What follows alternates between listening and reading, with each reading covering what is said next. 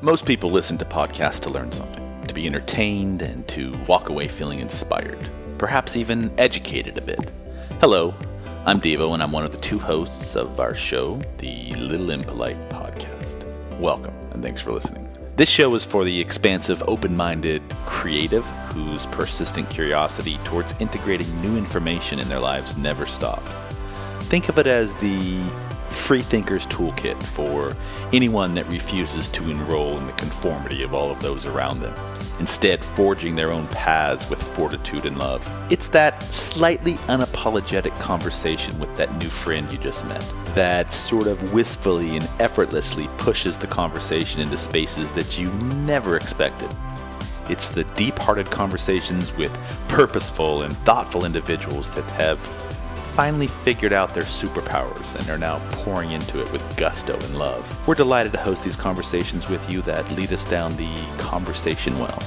But watch your step, because most of our guests, and of course, Lisa and I, are a little impolite. Hey there. Welcome to the show. So this is our first official show. Mm-hmm. Welcome, Lisa. Hi. Welcome. Our first official rebranded show. We used to be Mind Body Business, and now we are a little impolite.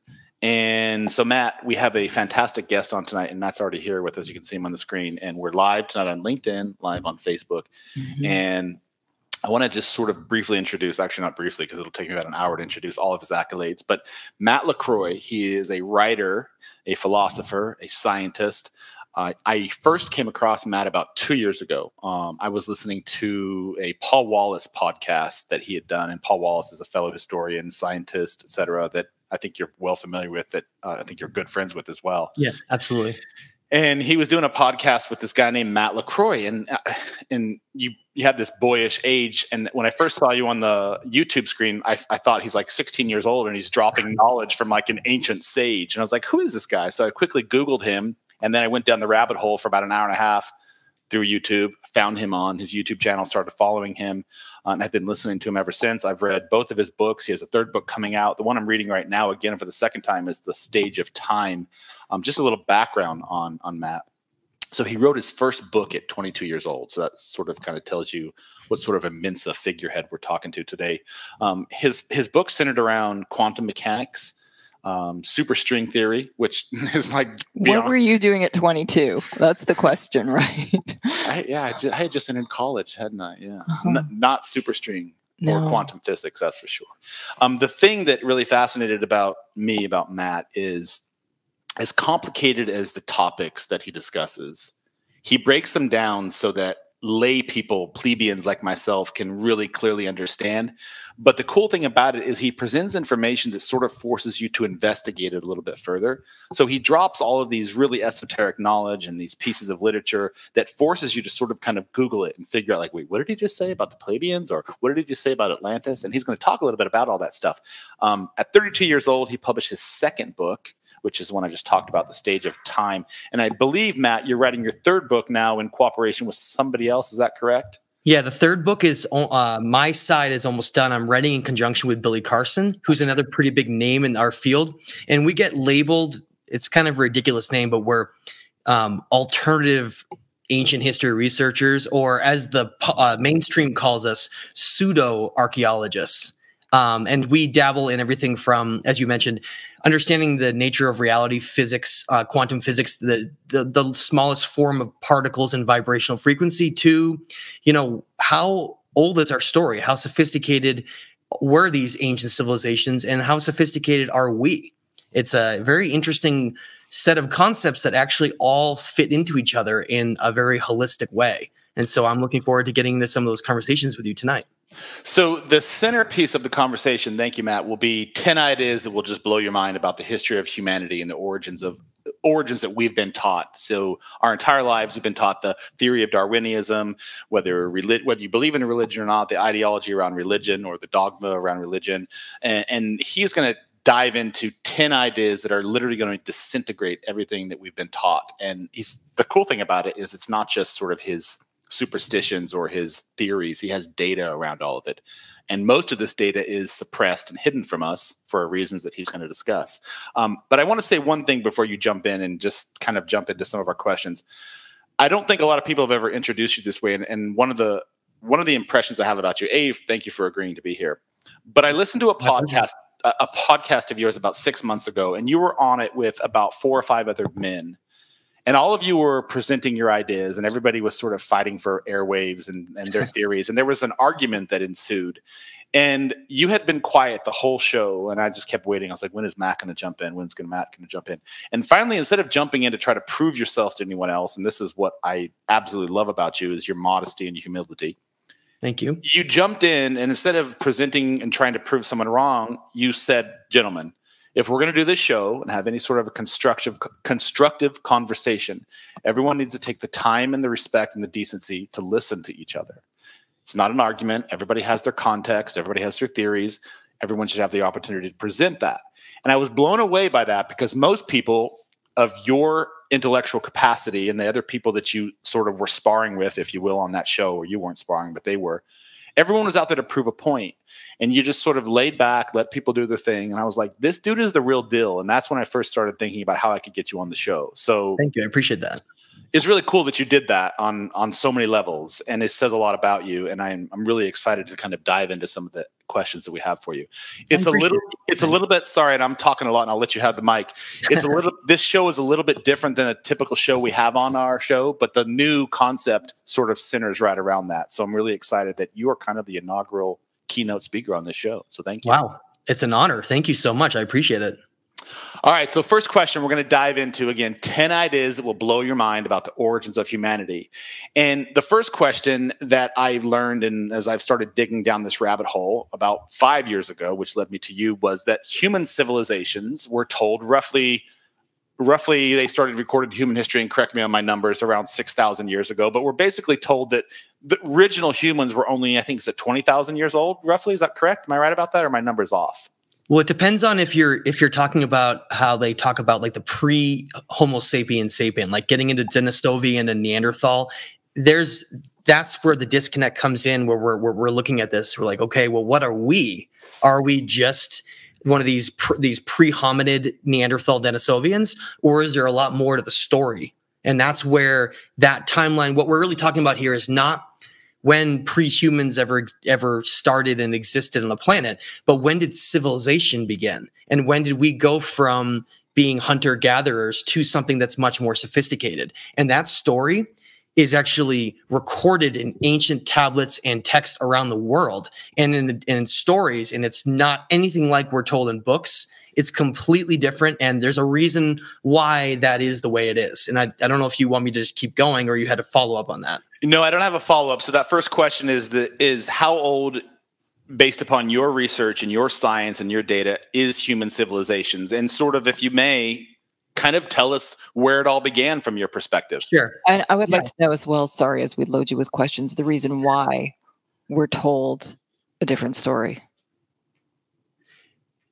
Yeah, it's quite an interesting history of how this all got started. Basically, the beginnings of all of this was, I guess you could say, a certain group of intellectuals, part of certain secret societies. And esoteric secret societies go back thousands and thousands of years. Some of the first ones we know of were in Babylon, and they were part of these groups that were priests and high knowledge individuals that knew a lot more than the rest of the population. And they realized that one of the biggest threats that could exist is us truly understanding what we are and how significant we are to the planet and the universe, and so much more than we know. And all of that information, though, is not just someone's perspective. It's been recorded in ancient text for thousands and thousands of years earlier than we even have, or it's admitted in school on when civilizations were sophisticated. Basically, what we need to do is have an understanding of science and geology and climate for like we were taught. Like, don't just reject all of it. Like, have a basis for some of those things, but then be open-minded to say, well, maybe this thing isn't quite right, and maybe this isn't quite right, and we need to rethink about how these pieces fit in. And I just want to give a brief example of that before I talk about where civilization started. In school, I remember being very almost depressed with the idea that we're just this primitive, this advanced ape that somehow through Darwinism rose up through survival of the fittest, and here we are just sort of conquering our world, and that consciousness was being derived from the brain. And that's really what school teaches us. Now, the thing to mention about school is that the entire education system in the United States was developed by the Rockefeller Institution. Now, there's a curriculum that was basically developed where this is how you have to talk about biology, you have to talk about history, you have to talk about all these things have to be in this laid out format. And if the teacher was to be like, well, wait a minute, I don't know if I really like fully agree with that. And if they were to try to not teach that same version, they would lose their license. They would not be able to teach. And so what you have is really and I know there's some amazing teachers that are out there that sort of push the limits a little bit and get people to critically think a bit. I know that does exist, but it's not the norm. Typically, you have a teacher that's just spouting off this regurgitated information that's the same as every other teacher. And that's why people have that curriculum is so well established. Well, that curriculum was very carefully decided. Okay. And that's the biggest point that needs to be understood here is that if you have a system of a society where people are doing all the various jobs that we're doing and we're living this various life, we have to have a perspective that goes from, well, what are we? What is consciousness? What is our significance here? And that plays into the entire scheme of how we view reality. And it plays into our understanding, well, okay, if we're just superior to all the animal kingdom and we've gotten here just by being like super smart, and some people think like, eating a bunch of magic mushrooms and all of a sudden like some apes thought up of new things. No, that's not what this is at all. There's a whole nother dynamic that we're going to get into. And I don't want to start with that because I think when we get to number 8, on the top 10, we get to number 8 is really when we're going to get into that conversation. Because the problem is if you throw too much information at someone in an unorganized fashion, they're going to reject the message. And so what we need to do is we got to layer this on top of each other with evidence-driven content to understand, well, what is this great story? Are things much different than we're told? And the more that other individuals, if they're open-minded and they're able to just allow an idea to fester and see if there's any merit in it, and then and obviously go research for yourself. Anything I say, I highly hope that anyone goes and looks up themselves because it doesn't matter who it is, me or anyone else. You don't just take anything for face value. You go and you look yourself. But we got to understand that you got to be very careful to look, and I know I'm going off on these like tangents, but we have to create a foundation first before I start talking about this. Can I interrupt 1 second real quickly? So this conversation that we're about to go into is especially relevant for you. And I say this not because you don't have the entertainment of the same ideas that I do. Lisa grew up for roughly 30 years in a Mormon church, which the ideologies around that are very strict on the beliefs of creationism and Darwinism. And when you were saying 6,000 years, I'm like, yeah, that's what we were told. So the earth was created, blah, blah, blah. So it's really, it's fantastic that you're starting off with this baseline because most people, Lisa's not the minority in that belief, right? Like we live in this Western society that is based on this conditional ideology of one God, one religion.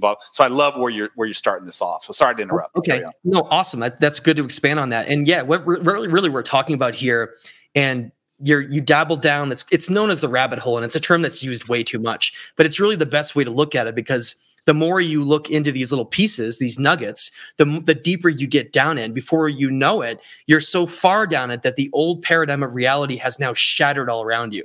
Now, I want people to not be afraid of that.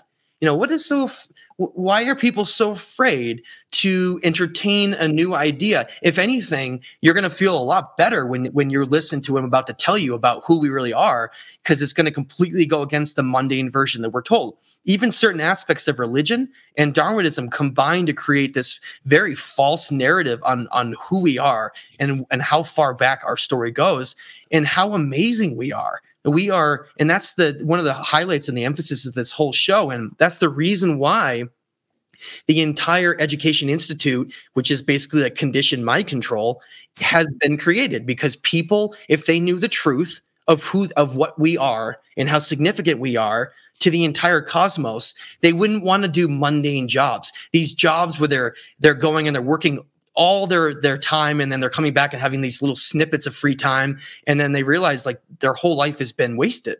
And I know that the pandemic has caused people having a lot of free time to start questioning that. And I know that's happened a lot of places around the world where people have all this free time. All of a sudden they're like, what have I been doing?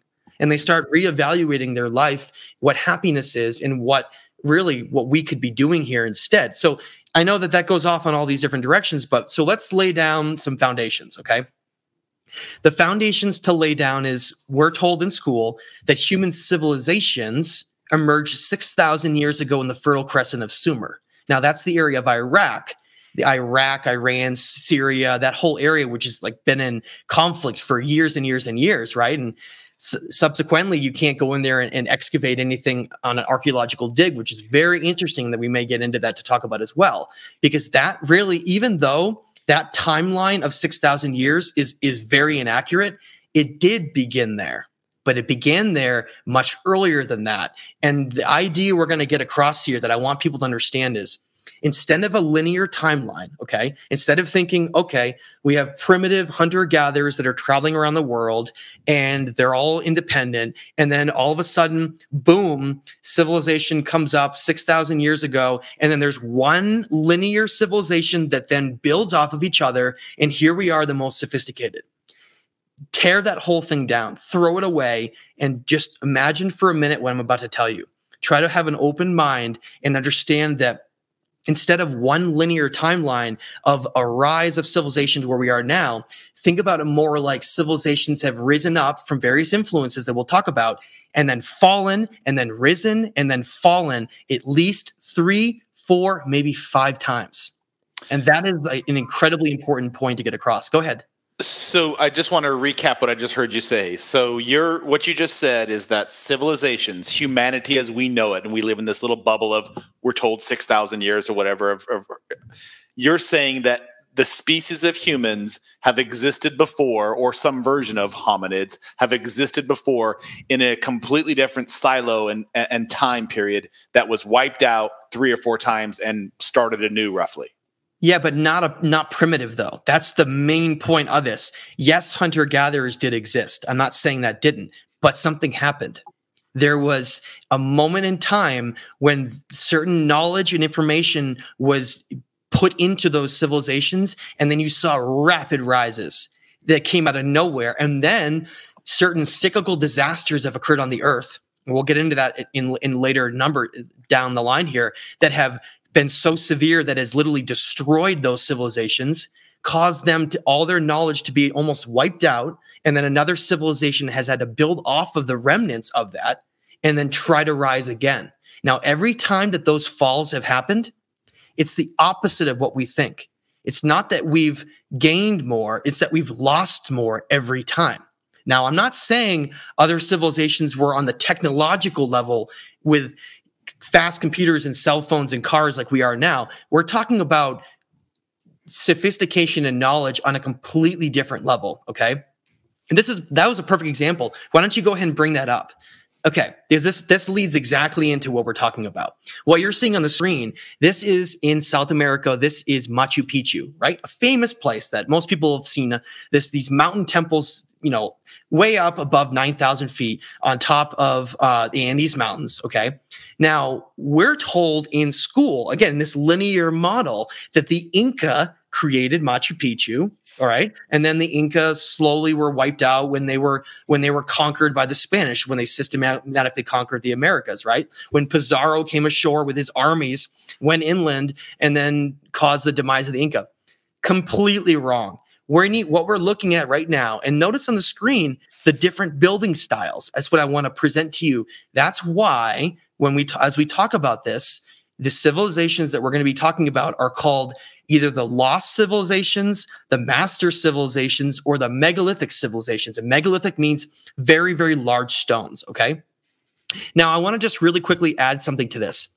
Imagine what would happen right now if our civilization got hit by a catastrophe like a coronal mass ejection from the sun that blasted our planet and caused massive tectonic shifts and basically it wiped out our entire civilization, right? With tsunamis and just boom, volcanoes, and we were all wiped out, everyone, except small groups of people in these isolated pockets around the world.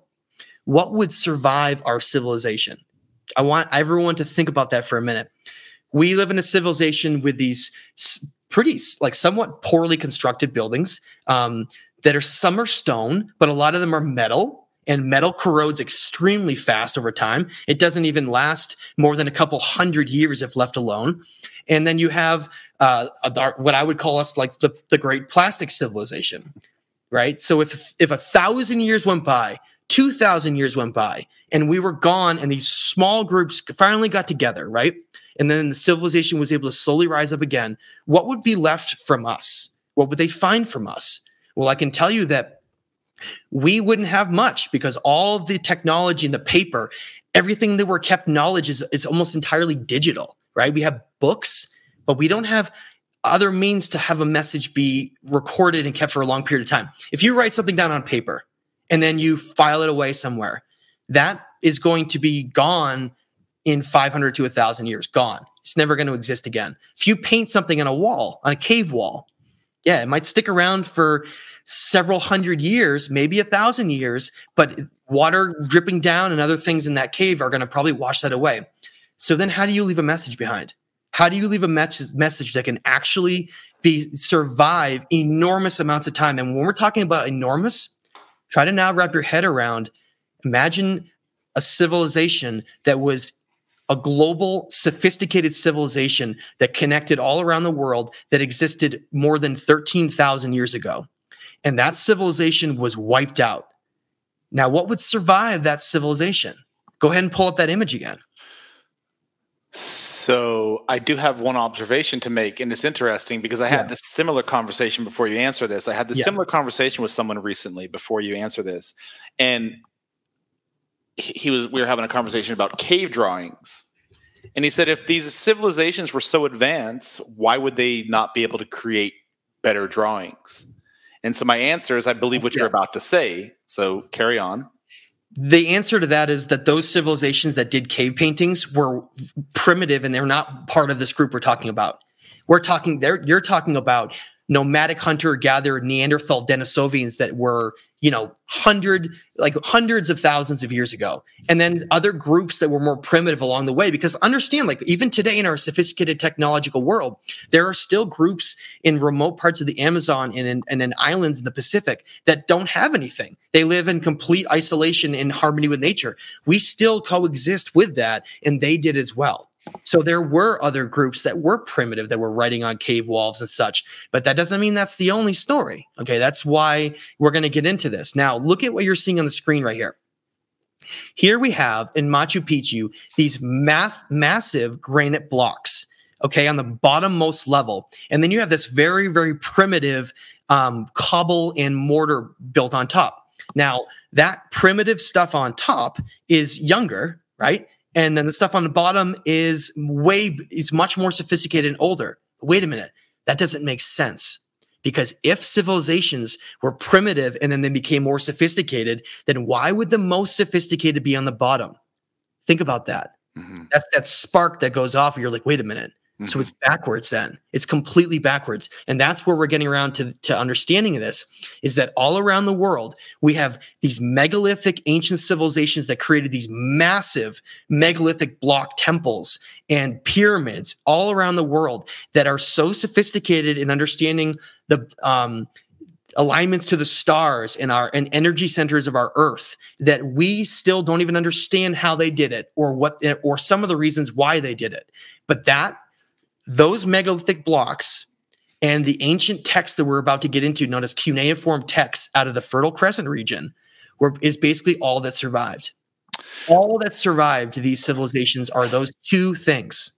So aside from the technology that you're about to talk about, my first observation when I first saw the pyramids of Egypt or any of these stones in all over the world is the fact that they have 90-degree right angles, the fact that they're massive, massive stones that are tonnage in weight.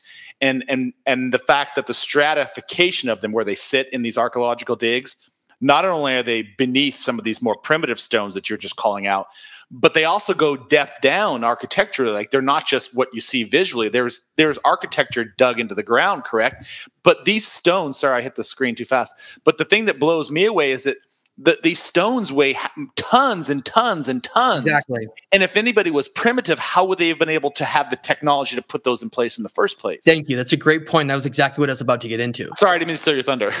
But I asked, so let me just tell you one piece. Yeah.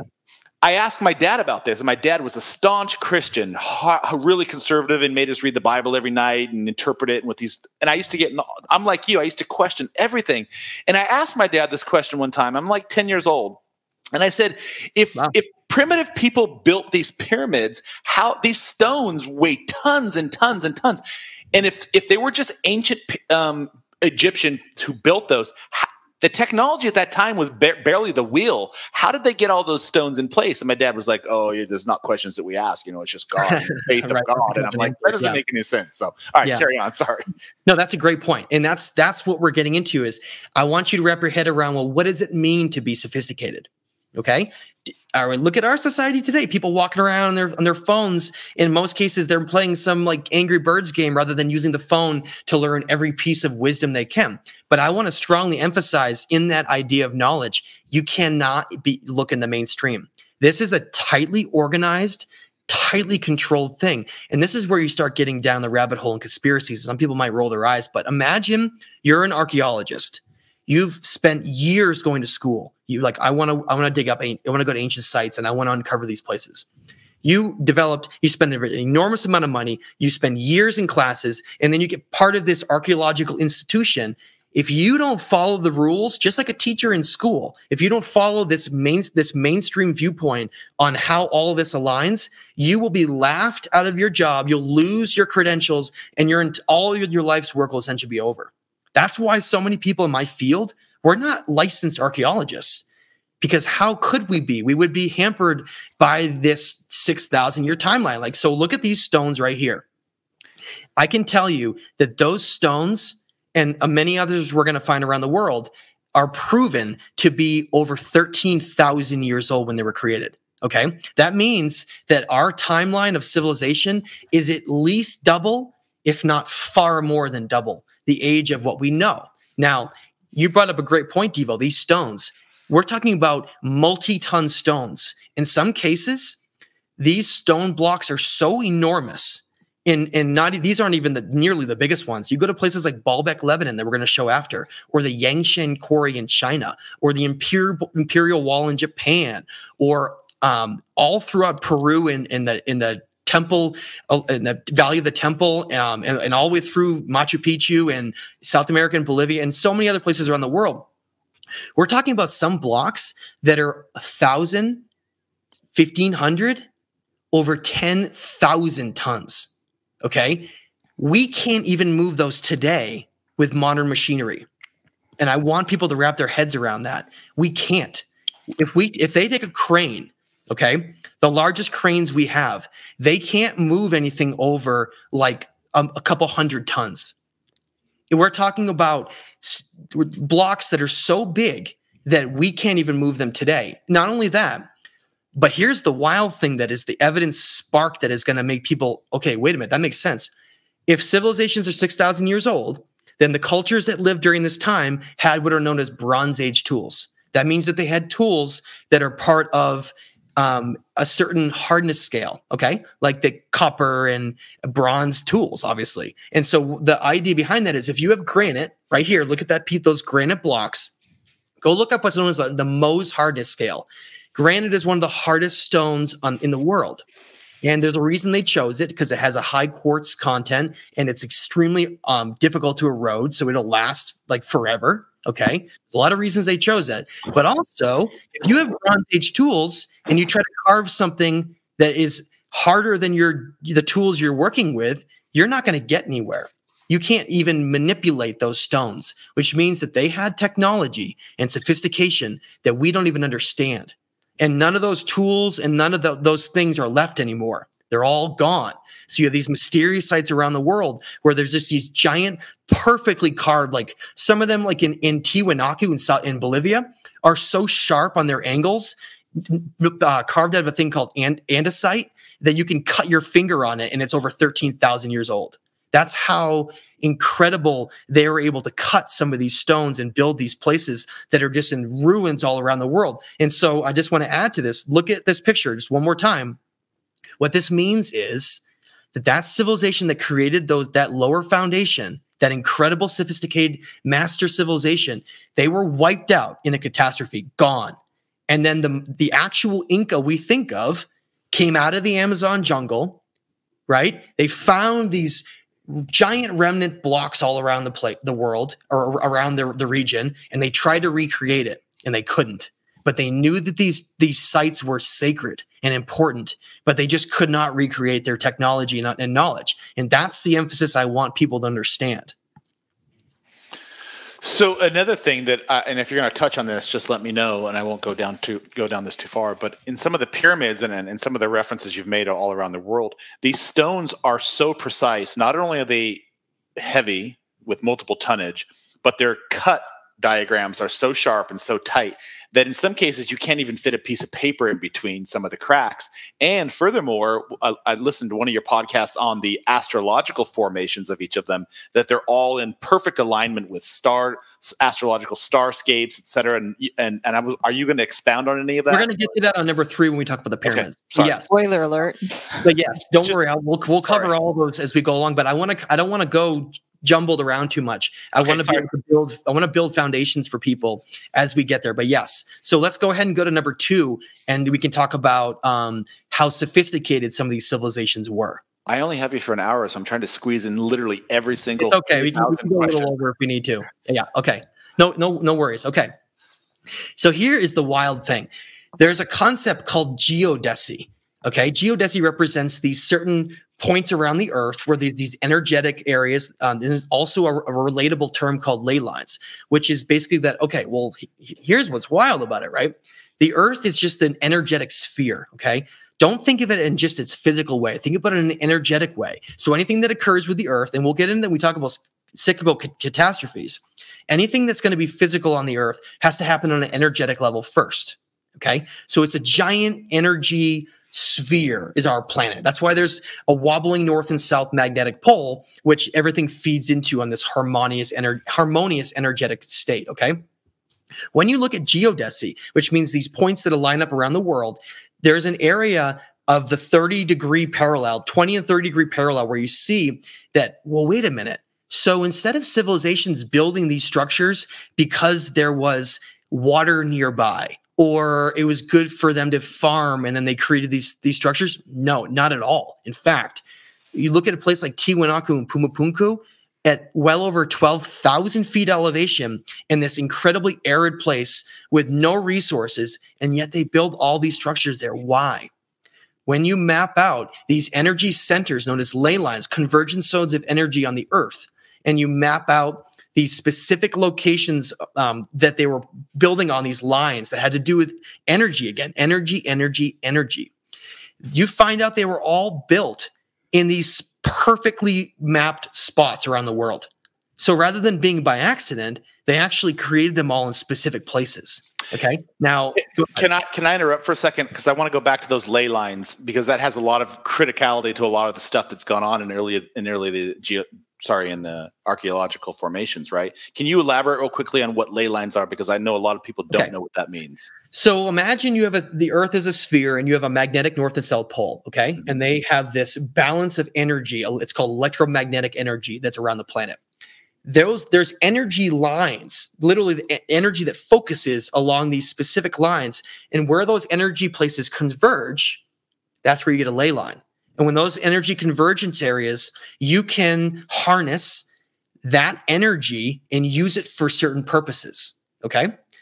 And they knew far more about energy in the cosmos and our planet than we ever know right now. Like, that's what I'm saying about their sophistication. Yeah, we may have cell phones and computers and various things like that, but our level of knowledge on these areas is minuscule compared to them, okay? Minuscule. How would you map a ley line then? That's the point. And as we get into the pyramids and we get into this understanding of where these are, how did they know that? How did they know where these places were? They would travel great distances just to build these temples, specifically because of the locations that they're on. So if anyone was to like go type in ley line map of the earth right now, and you'll see where these ancient sites are around the world, you see that most of them line up to either ley line convergence zones or geodesy points. Basically, think of like the equator is like halfway through the earth. Well, you're talking about these parallel lines that relate to energy in other ways, like above or below them. And it has to do with, again, energy of the earth. Now, what we have on the screen is a place that proves, without a doubt, that these civilizations are older than 13,000 years ago. And you're not going to hear this in history books in school at all, because it's very much, it's pseudo-archaeology, okay? So in 1995, a German archaeologist named Schmidt came into Turkey and found this incredible site up on a hill. Okay. And when they were, by the way, this entire site since 1995 has only been excavated 5% of it. 5%. What they found was there was these underneath massive amounts of soil. They found these enormous T-shaped pillars, multi-ton, giant T-shaped pillars. And there's all these bizarre, very intricately carved symbols and animal-like creatures all over them, right? So you think, oh, well, that's just animals on the earth. No, not at all. What we're really looking at here is the largest and most sophisticated cosmic library on the entire planet. So in the image right there on the left, that's known as Pillar 43. And you see the vulture on the left and how he has a ball in his hand and how there's a scorpion below him. That represents the constellation of Cygnus, and then Scorpius down below it. And the ball above it is a star called Deneb, right? This is an astronomical library. They were mapping the cosmos. Okay. And they knew the alignments of where these constellations would align up to what's known as the precession of the equinox. So important to understand.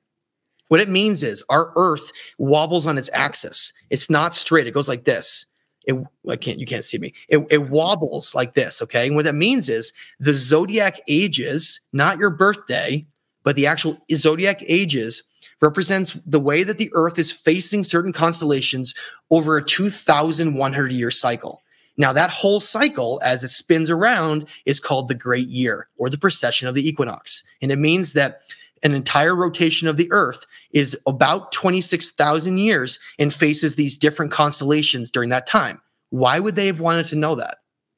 Wow. Well, turns out that there are cyclical catastrophes that occur on the Earth every 13,000 years. So if you're a civilization and you know that the most important thing you can preserve is knowledge, you would need to track not only energy of the cosmos, because that also plays an effect. And I don't want to pretend it's just these other effects. There's energy of the cosmos that relates to when you're facing different constellations and planetary alignments that have to do with consciousness, of course. But they're also tracking these catastrophes. And they know that when it comes, they're going to have to preserve their knowledge, because if they don't, all the knowledge, the subsequent knowledge that the entire civilization was able to amass could be wiped out. And then there'd be nothing for the following civilization, if there was a civilization, to then build off of. And that's what Göbekli Tepe is. I have a question. So you said in the outset of the call that civilizations actually, in the terms of their advancements, denigrated over time. Yes. So one civilization created this, which means some sort of information would have had to been passed down to them, that there was a cyclical 13,000-year catastrophe. How would they have known at this time period that every 13,000 years there was a catastrophe looming or pending, et cetera, if the information denigrated over time? Yeah, so that's the key point to make, and that's great. When they first found this site, it was buried under enormous amounts of soil. Okay, and it's been calculated that it took as long to bury this site as it did to create it. Wow. Why would a civilization bury a site that took that much time unless it was the only way to protect it? Mm-hmm. Okay. Furthermore, because that site was buried under enormous amounts of soil, the organic matter, which is you cannot date rock. That's why I don't care what academic tells you a site is a certain age. that they're trying to date rock. It's all inaccurate. It's not true. The only way you can date is through organic matter. That's it. Or ice core samples. That's the only two things you can do. So when this site was buried over by soil and it was all protected, the organic matter, the small little tiny bits of organic matter that were able to stay in the cracks of these giant pillars was able to be preserved. So what did they do? They radiocarbon dated the organic matter in multiple spots, not just one, in multiple different pillars of this site. And they came up with an age that this site was built at least 11,800 years ago. At least. That immediately throws the date of sophisticated civilizations more than double through evidence-driven radiocarbon dating. And we know that. And so what that means is that we're the first civilization to come along, to dig this up, and then learn about this. But it's been guarded and hidden because if people think about this whole thing, why is all this being hidden? Why? Number one, we're way more sophisticated than we've been told. Our story is much older. And two, if they learned that these ancient civilizations knew about cyclical catastrophes, people would be freaking out right now because we're exactly 13,000 years ago from when this last event occurred. And that's a whole nother discussion that we can probably briefly touch into at the end, which is where the newest book that I'm going to be writing after the one with Billy Carson is going to be focused on. Okay, so say that one more time. We're at the end of this cycle. We know that because of astrology. We can study that. Yep. We understand that scientifically speaking. So technically speaking, this cyclical effect, which repeats itself roughly every 13,000 years, we know for a fact that we're approaching that end of that 13,000 year cycle. That's right. So theoretically speaking, everything, and I'm not trying to be doomsday here, but theoretically speaking, the Earth, whatever chaos is going on right now, there could be an impending cataclysmic disaster. Is that what you're getting at? Except it goes much deeper than that. The Maya predicted, and again, the Maya were way more sophisticated than we've been told. The Maya predicted that there would be a future time when a civilization would have the technological means to be the first ones to ever survive this cyclical catastrophe in history. And we are that civilization that has the technological means to survive this. Wow. And I can tell you all the evidence on how that's going to happen and what they're secretly doing to prevent this. But it's called the global elites that know all about this. The fat cats at the top that make the real decisions, and that very much exists. If people don't believe it does, just go do a little research. There are a lot of very powerful individuals that know all about this. And that's one of the reasons why this information has been taught to us in the way that it has. Because if people knew what was potentially going to happen, they would be freaking out right now. But I will tell everyone so that people don't freak out listening to this, that there are very specific and secretive things that are going on right now that I believe will be successful in preventing this. For the first time in all of the different versions of we've come along, we will be the first ones to not have a reset. Okay. Wow. It's a cliffhanger. No. All right, carry on. My mind is just like. Let's go ahead. You're going to be up all night, aren't you? Like, yeah, but go ahead and go to number 3 now. Jesus. Apparently didn't have anything to do with this. Is this the right? Okay. You want this one, right? You can go there, but yeah, and don't forget we have to go to the other slide that goes along with it as well. So which one do you want me to do first? This one or the other one? You can start there, and then we'll move over to the other one. So again, I know this is going on, so I'll try to speed it up a little bit.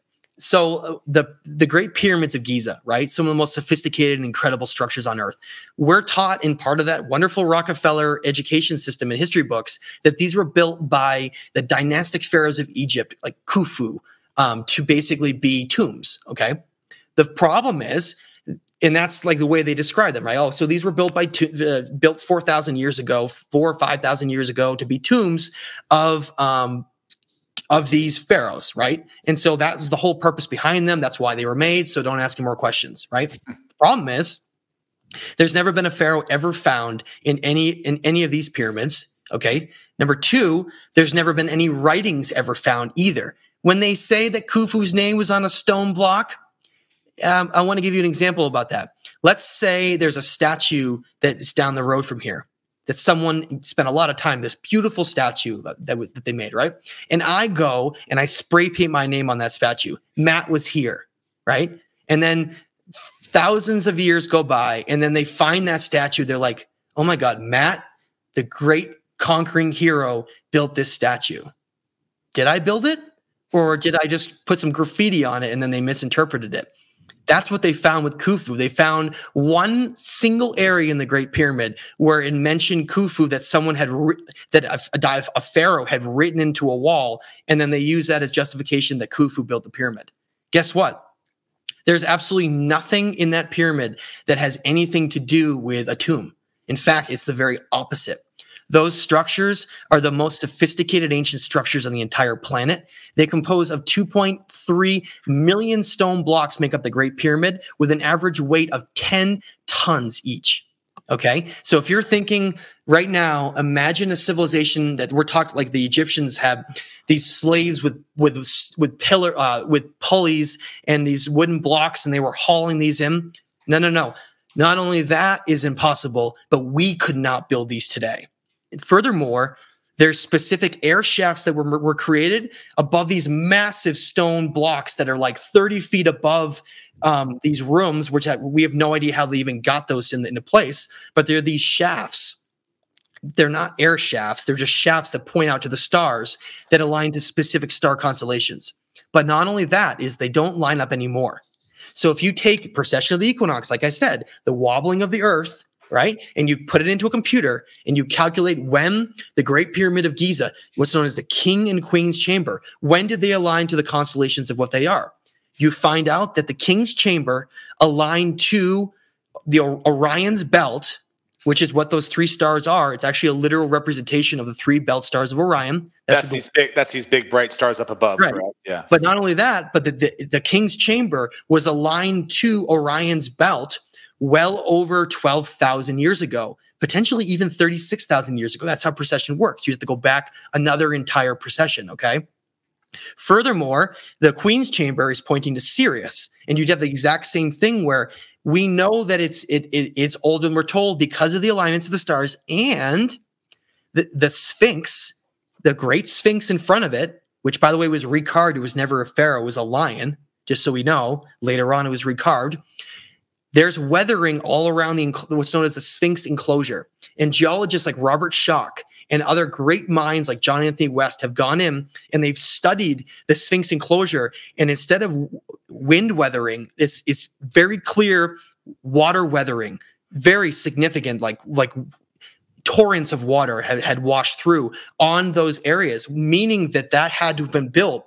If you look at climate records, when a time when great amounts of water were around in Egypt. When was that?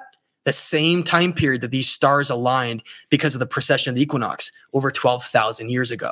So we know, based on all these little pieces, that these civilizations were far more sophisticated and older than we're told. And these structures were built. Now, go ahead and go to that other image to add another layer to this. Before you move on that, so because of this cyclical equinox rotation, these stars, they're not currently in the same alignment than the image you're showing now, correct? No, so this image is actually not literal. What it's depicting is not only were those shafts, the King and Queen's chambers, we'll call them not shafts, chambers, pointing to those specific star constellations at a different time, but the three pyramids of Egypt, the Great Pyramids, were built as a literal representation of the three belt stars of Orion in the heavens, as above, so below. They were creating these structures not only to have specific spots on the Earth, but to literally mimic the locations of stars in the cosmos. Okay? It's wild. Okay, so go ahead and do that other image really quick.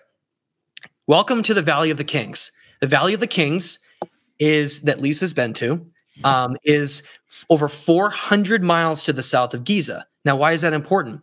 Because we know that every single pharaoh in Egypt was buried here. So then why are they telling us that the Great Pyramids were built as tombs for the pharaohs?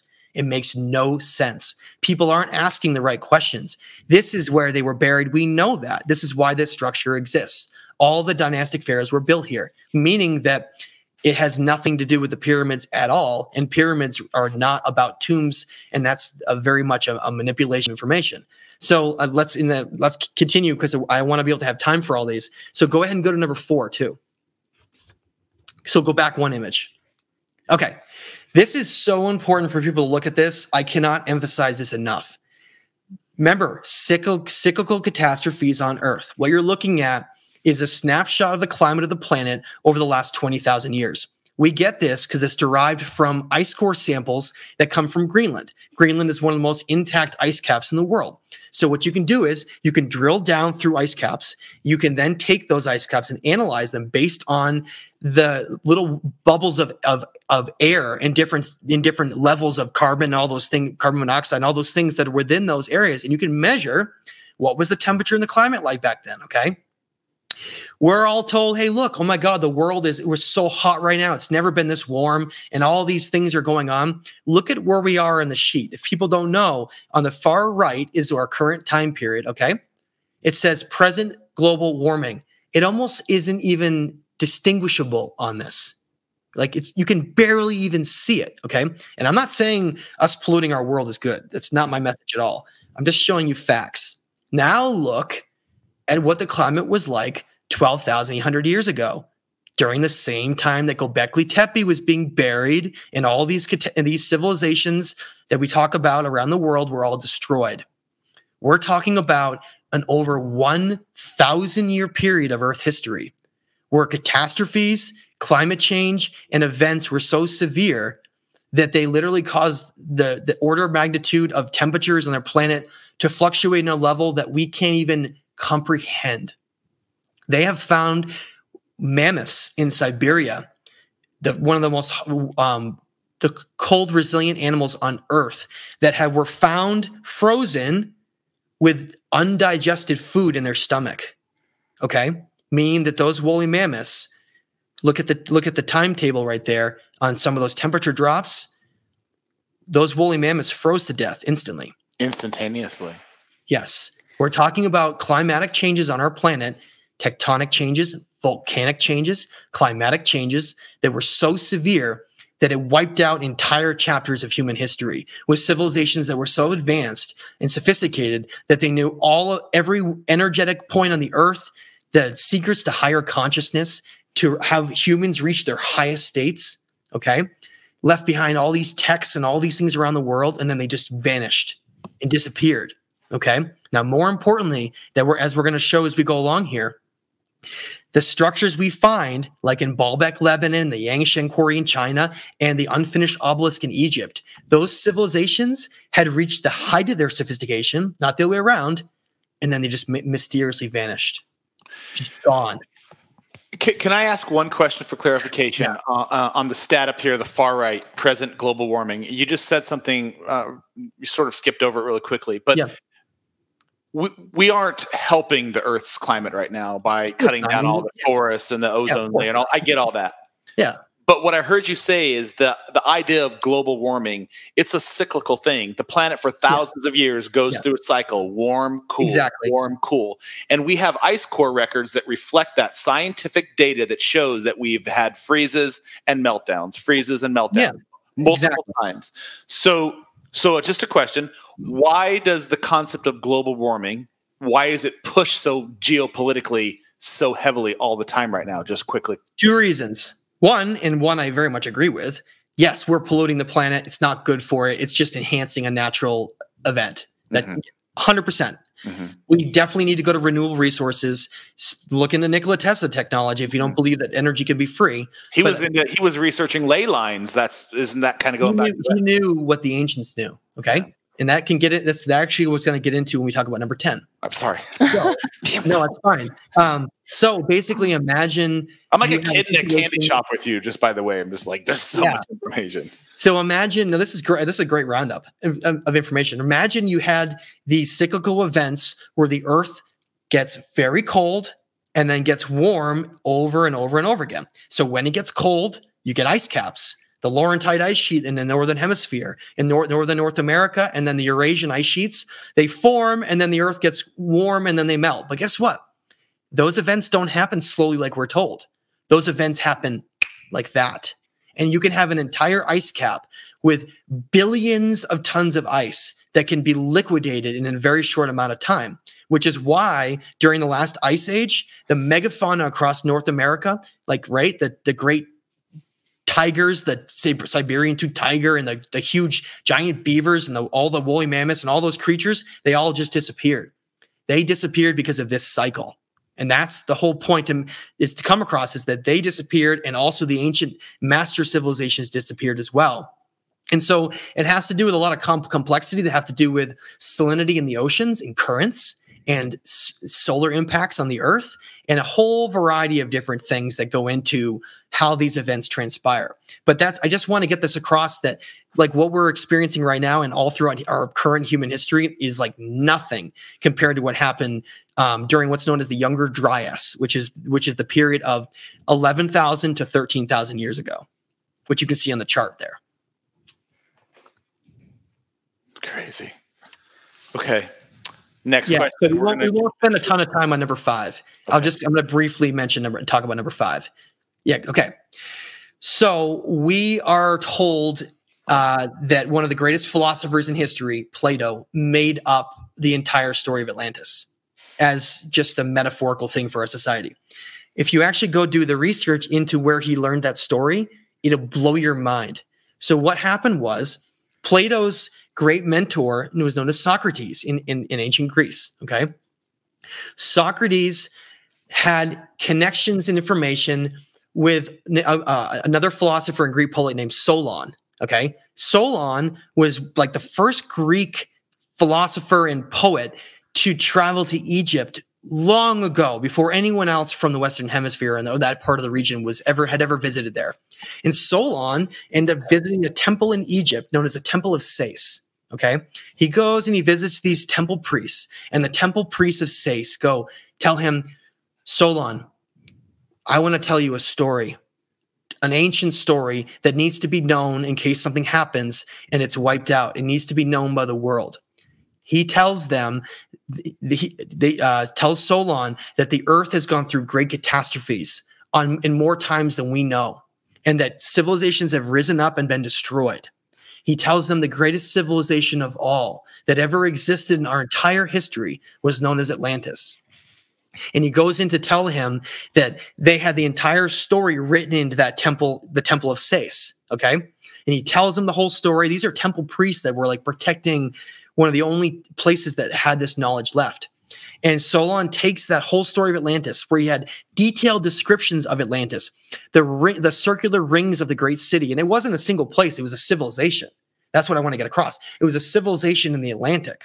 And he gave them very, very specific details that it existed in a place probably somewhere near the Azore Islands, where you find 3 tectonic plates come together in the Mid-Atlantic Ridge. Okay?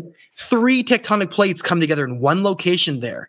And what's funny about that, or not funny, but interesting, is that the description of Atlantis is that it was destroyed and it's submerged and was completely lost under the ocean. Well, if you have plates that are shifting in a place like that, you can get massive subduction of plates that can literally take up landmass and throw it down the bottom of the ocean. And that's exactly what Solon went back and told Socrates, and then Plato wrote the whole thing down. And that's how we know it, through what's called the Timaeus and Critias. And they had all kinds of details of this civilization that was completely destroyed in these catastrophes and wiped off the face of the map. And we now think of it as a myth. It'd be like if we disappeared and then another civilization came later and didn't think that we were real and thought that we were just a myth. And we don't need to go too far into that, because we have a lot of other topics to cover.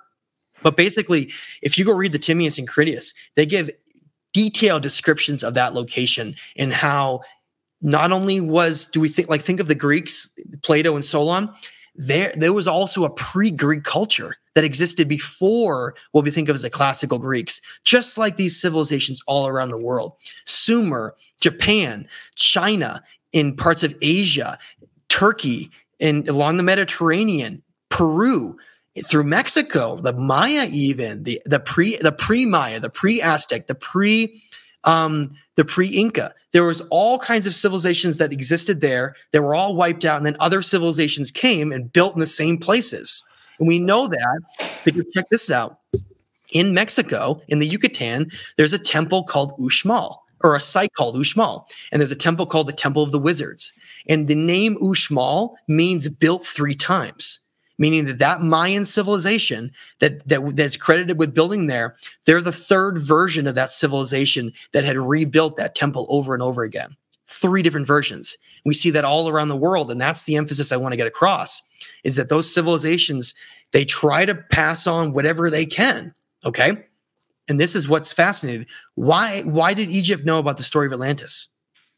Because the Temple of Sais was one of the only temples that had survived with that knowledge, because the entire Egyptian civilization, the Great Pyramids, was built because the sages and mystics of Atlantis, before it was going to be destroyed, went off to other parts of the world, like Egypt, to create mystery schools and all of these structures for multiple reasons, but to try to have the information carry on to the next civilization before their entire civilization was wiped out. And interestingly enough, the Temple of Sais was demolished by another empire later on and disappeared. And we only have descriptions of it when it existed. Think about like the Roman Empire came into Alexandria and burned the entire library to the ground. We lost all those records. That's what's happened over and over again when, like, the Roman Empire, very corrupt and terrible empire, decided to rewrite the entire message of history. That's where this corrupted story begins, is because of the Roman Empire. That's a really interesting point, and can we expound on that for a second? So when a warring empire takes over another empire, they wipe out all the ideology and history that existed from the culture they invaded, yes, so that they can indoctrinate and raise the people of the empire that they just took over, so that there won't be any uprisings. The laws are changed, the rules are changed. They can rewrite the story, though. Rewrite everything. The story. So that the younger generation that comes up is taught the new versions that like in the case of the Romans that they're prescribing, correct? That's what exactly. And that's why in Mexico, the flag of Mexico is an eagle eating a serpent. That was never an indigenous ancient civilization symbol.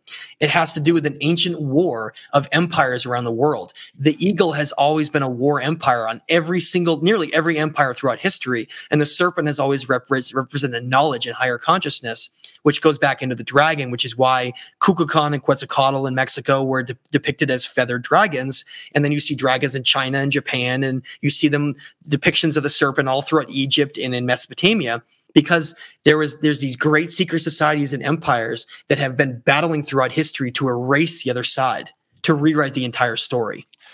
That's a conversation well for another story, but the eagle is actually on our empire's emblem, isn't it? Yes, it is. Yes, it is.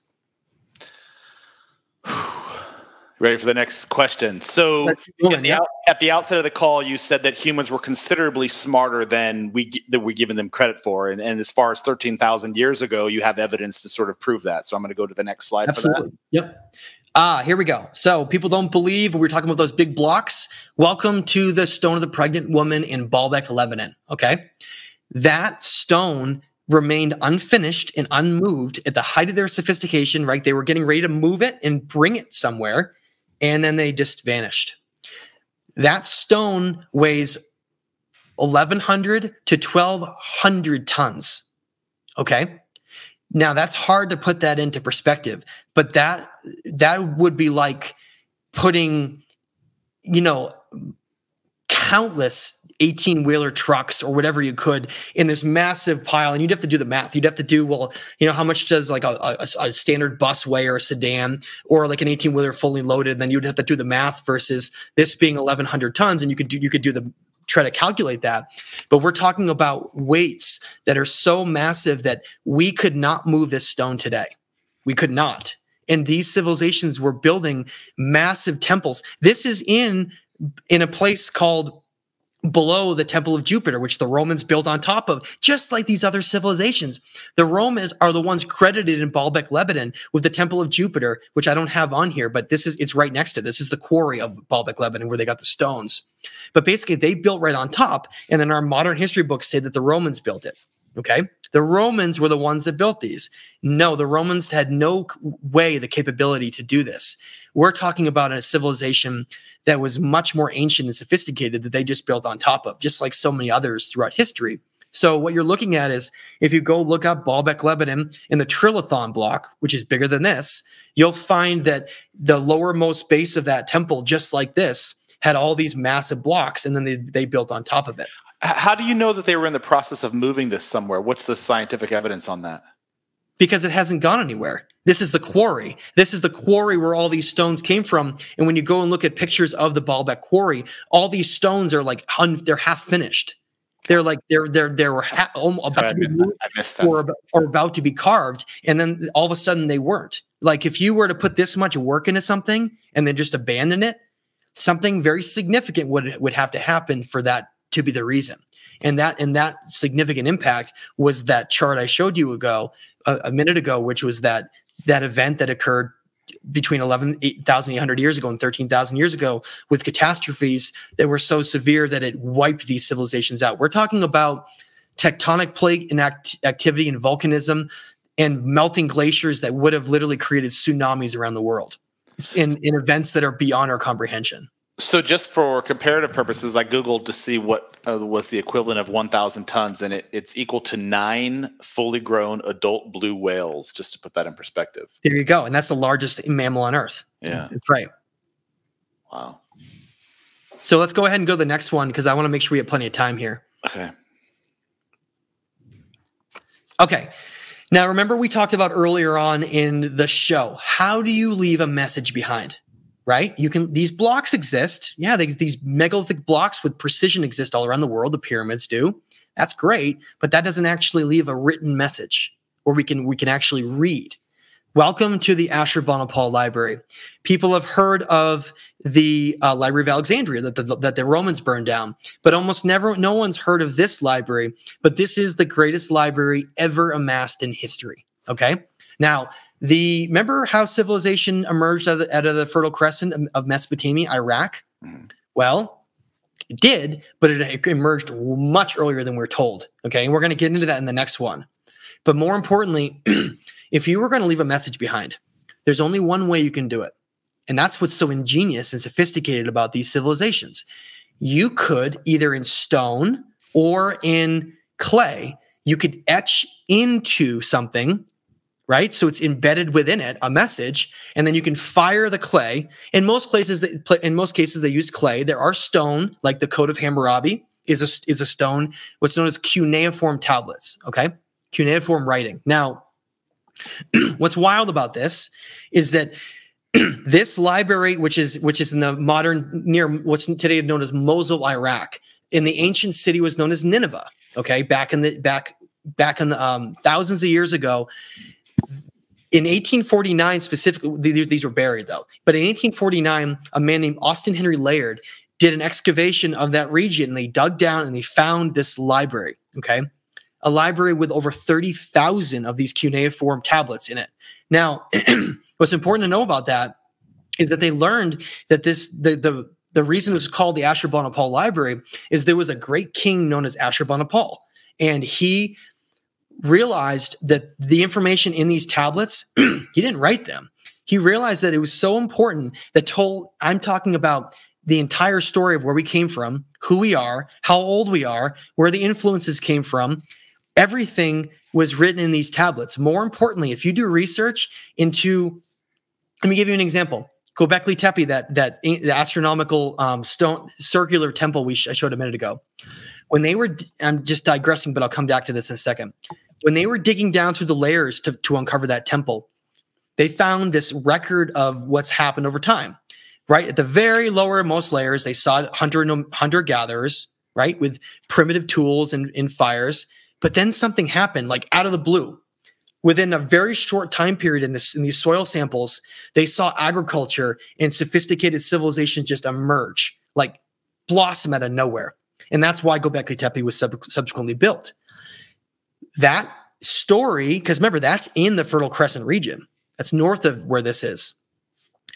That story is what's echoed here. If you look up where everything came from in our civilization, everything, mathematics, metallurgy, animal husbandry, astronomy, fermentation, agriculture, which is the blueprints of a civilization. You don't have agriculture, you will never have a civilization. You look at literally everything that makes up a component of our society, it all came from here. Iraq, all of it. It all came out of nowhere. And what do they tell you? They don't say that they discovered it. They don't say that at all. They talk about some kind of an influence long ago of what they called the Inuna, some kind of a group that came here. And we're not even going to go into the term alien because I hate the term aliens. I really don't like that term. And I don't think they are really aliens as we think. There's no ships that came here, nothing like that. We're talking about some kind of an incredible group of like multidimensional, some kind of an status beings that beyond our comprehension that knew everything, that had the wisdom of the entire cosmos, came here, created us in their image from this earlier primitive hominid. This is what everything states. This isn't me talking. Go read the Atrahasis. Go read the Enuma Elish. Go read the myth of Adapa. They created us in their image, and we became this sophisticated, incredibly highly conscious being. And then they gave us the knowledge to create civilizations, and they emerged all around the world. And then they went around, they taught all these things to civilizations. That's why those teachings stopped. And when those civilizations were wiped out by catastrophes, that's why they became primitive, because those influences no longer existed ever again.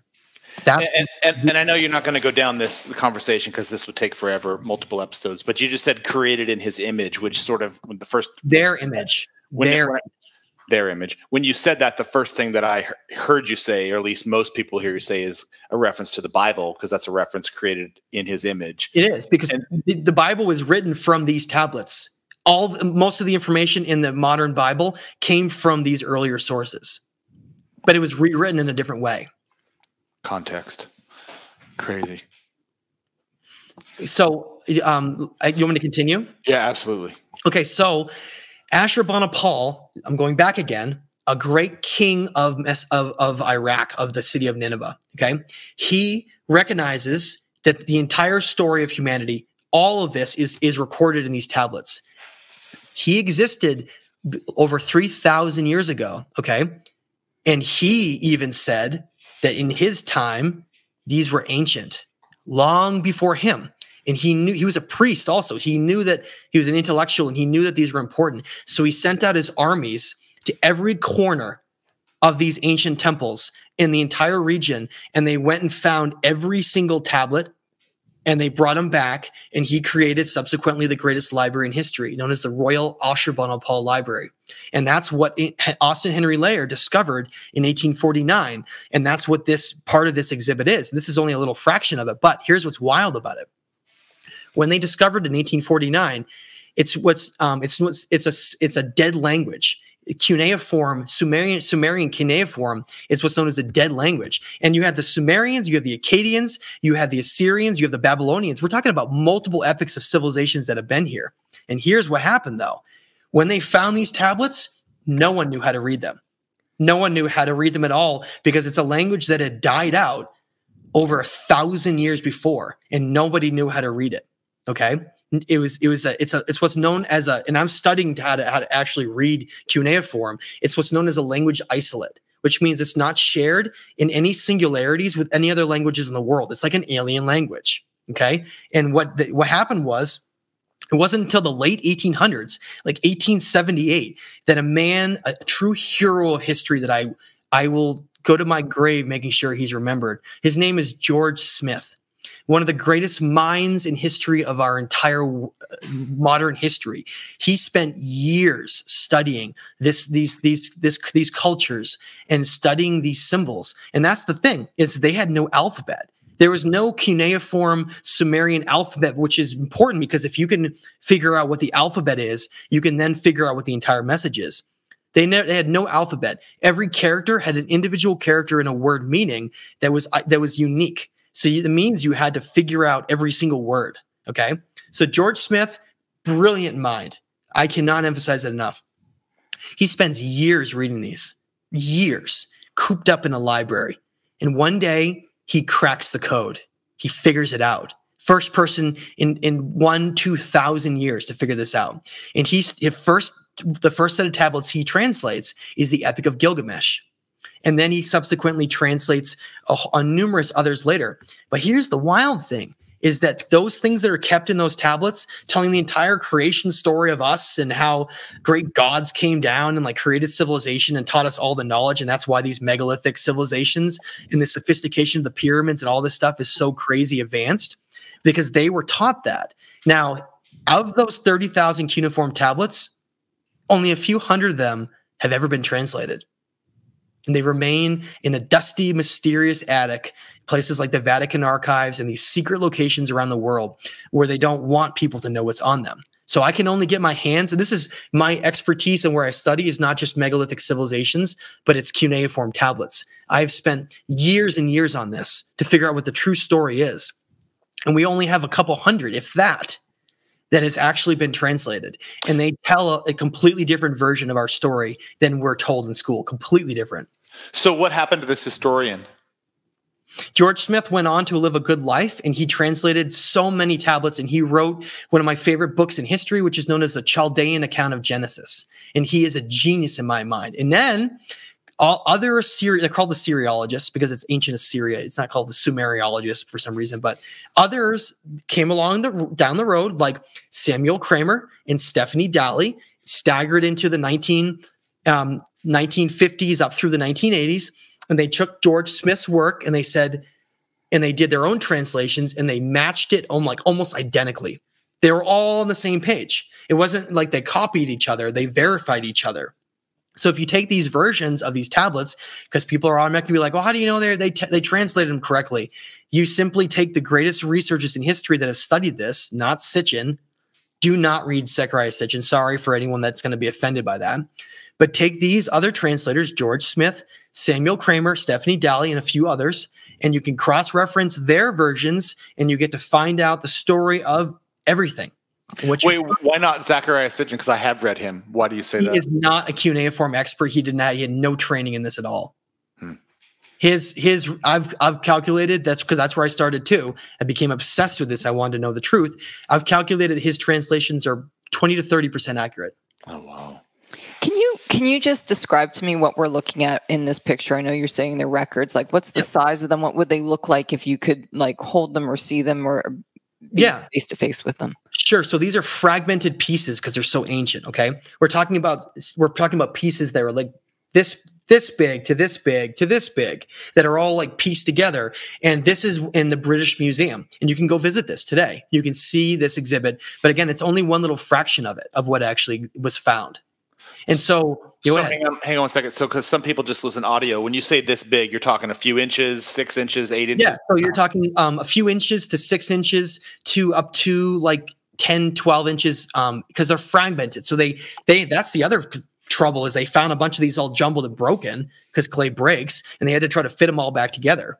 And so we get when the problem is you start to read these from the translators, and they'll just trail off and be like tablet fractured and broken, message unknown.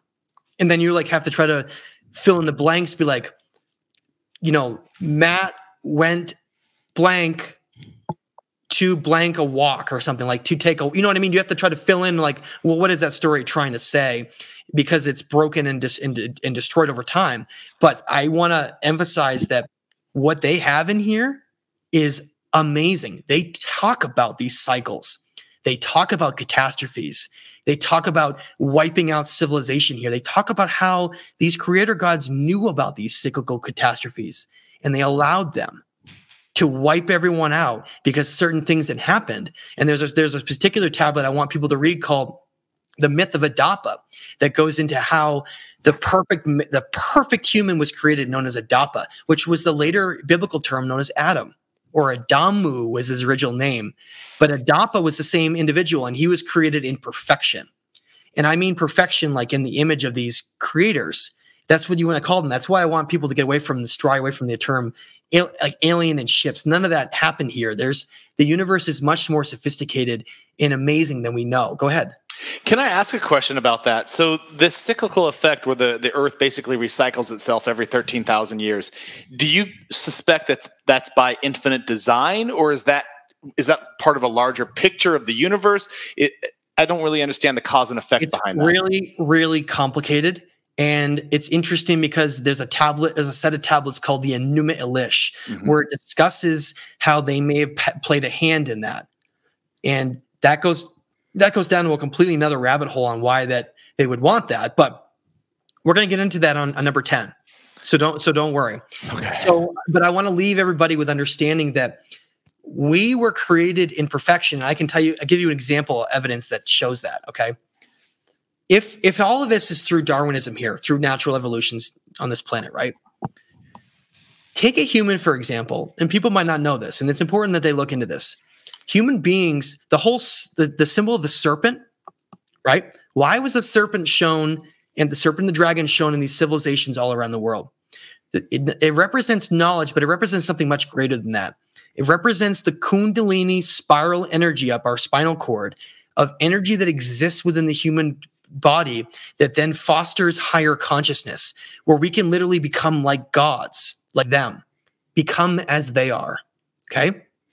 If we have the right way, the right teachings, which is why these great sages and mystery schools will go out to these various places and find initiates that were different, that could be open-minded and intelligent enough to be able to follow these ancient teachings.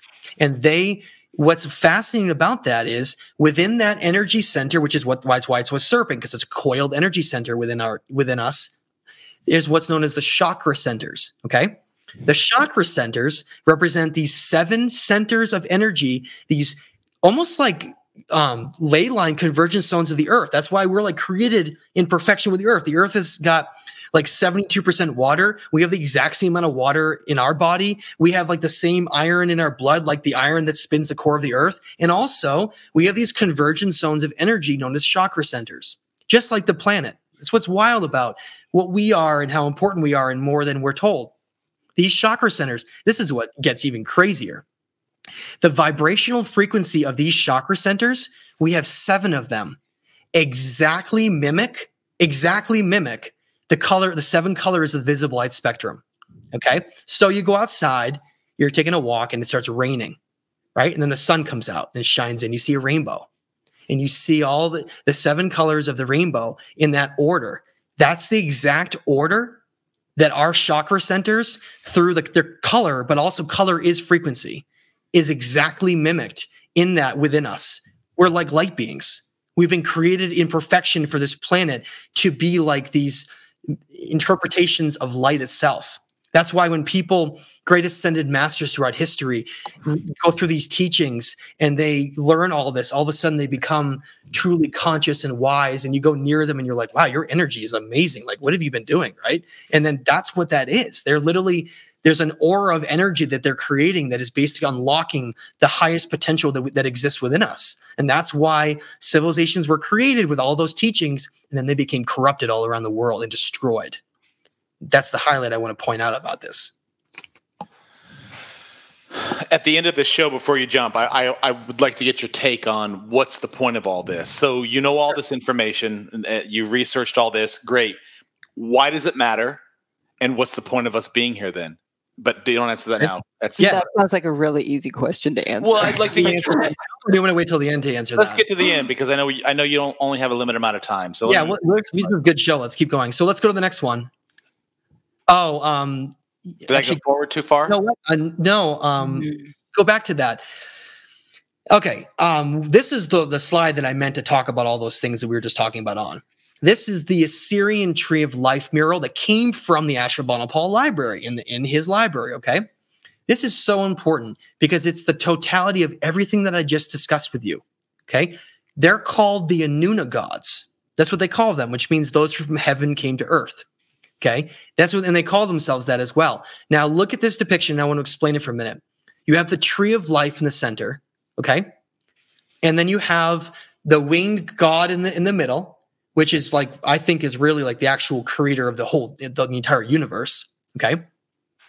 And then you have 2 individuals in the middle and then 2 individuals on the outside. Okay. Now the individuals on the outside have wings. Okay. That's the Anuna gods. You're looking at what they're talking about in those. And I mean, I looked it up once. The term Anunnaki or Anuna is mentioned in like 27 different tablets that I've got a hold of. They're everywhere. They are the whole description of how all this got started. And they're the ones who say that we are the creators of civilization. Are there references of these Anuna gods that we may have just glossed over in the narrative of the Bible? Yeah, they're just what the angels are, like in like Archangel Michael and all those are the same thing. Okay, so wings means an ascended being. Wings are not literal. We have to be very careful to take literalism in symbolism. Very important to understand that. They created these incredible symbols around the world in megalithic structures, dragons, and things like this for those who are initiates who can understand it. If you take it literally, you will not understand it. That's the whole purpose. Most things in this are symbolic, but some things are literal. So where is the truth? Symbolic, literal, right about in between. That's where I want to strongly emphasize. So the wings just represent them being like ascended masters, great ascended beings of the universe. Now look at what they're doing here, okay? Notice how the individuals in the middle look like the other ones because they're literally the children of them with their bloodlines, which is why they're chosen to rule, because they are simply like children of them. Okay? Now look at what the two figures on the outer end are doing compared to the two in the middle. So you have one of them is holding a pine cone, and then one's holding a handbag. Okay? The pine cone represents the seeds of knowledge. Remember, it's a tree of life, right? So they're passing on the seeds of knowledge. What is this? What are the seeds of knowledge? How to create agriculture, mathematics, astronomy, astrology, everything for a civilization, knowledge of the cosmos. Everything is contained in that. Even war, even the knowledge of war. And there's other depictions that show eagle-headed versions of them passing on the knowledge of war. That has to do with like a mentality thing, okay? But that's a whole nother conversation. So real quickly, there's a pine cone in the middle of Vatican City. Yes, there is. So the pine cone was metaphorically bastardized and adopted by Christianity or Catholicism or religion. Yes. Sorry, I need to understand that connection. Okay, so the Pope wears a hat. That was literally the ancient mitre hat in these civilizations. It's the same thing. They are just mimicking. It's a corrupted version of these original individuals, and I'm gonna get into how that plays in this mural too. So the pine cone represents the passing of knowledge, and the handbag represents them having the totality of all knowledge. So the pine cone symbolically comes out of the handbag to show that they have all the knowledge, and they're passing it on to very specific individuals. Go ahead. Okay, I have to ask a question because I see this in a lot of these murals. They're holding bags all the time in a lot of the different architecture. Yes, exactly. So the bags represent what? The bags represent the keepers of knowledge. So if you like, this is in Mesopotamia. This is the mural from the Ashurbanipal Library. You see the same depiction of the handbag and pine cone in the Olmec culture in Mexico. You see it all throughout South America and Mexico. You see it in Mesopotamia. You see other similar depictions like all around the world. And it shows that the same influences of these original progenitors went around the world and created civilizations everywhere. It's the same thing. It's what is shown all around the world. And it's what is basically depicted of that. So look how there's two on either end. Now look at the two individuals in the middle. One of them has a staff, right? And a rod. So one of them is a priest and one of them is a king. Okay. So this one is the staff. That's what you're saying, correct? Yes. So the masculine rod of ruling, and then you have a priest basically, sitting next to them. So they're showing that the totality of how a society is governed and ruled, it's known as kingship. A king is told all the knowledge to rule over that segment, and then a priest is given all the knowledge to basically be in charge of religion. So you have the kingship and the religious aspect that come together to be the hierarchy to rule over all of society. And that's what those two depictions are, is a king and a priest being taught all the knowledge to literally create civilizations and to be the great wisdom keepers of their. That's why they were so obsessed with these gods all throughout history. It was literal. They were actually being given information on only a higher level by them, and that's why eventually they left. You can actually read in in the Epic of Gilgamesh, and people think it's all parables and all that stuff. No. Go look at the section where Gilgamesh meets Untanda-Pishtim to learn the secrets of immortality. And he tells them, he says, Gilgamesh, I'm going to tell you an ancient story, a city so old that it was from a different time period, basically. He says the gods were once in it. And then the deluge, the destruction came through and they left. They didn't come back. That's why knowledge is disintegrated and been destroyed over time, because they felt so bad about allowing the catastrophe 13,000 years ago that we almost literally were like completely reset, or we were reset, but we almost didn't even make it. And they felt guilty of that because they are our creators. I've heard you talk about, and I'm not going to go down this channel with you, but I've heard you talk about in some of your early shows on the Nuna, and there was, and I'm probably going to bastardize the names, but Enlil, Inky, and there was sort of a division between these creators, and one was supporting humanity's continuation, and one was not. Yeah, and that's a conversation that's for another time. But in a quick recap, what does that have to do with what we're looking at here, if any? Okay. So they're not actually, this isn't specifically supposed to be like Enki and Enlil. What it really represents is more of just like a higher view of them passing knowledge.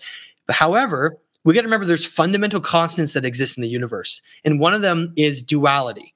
Polarity and duality means you have to have what we perceive as like dark and light, or good and evil on either sides. And these beings were literally playing and representing those archetypal roles in the universe.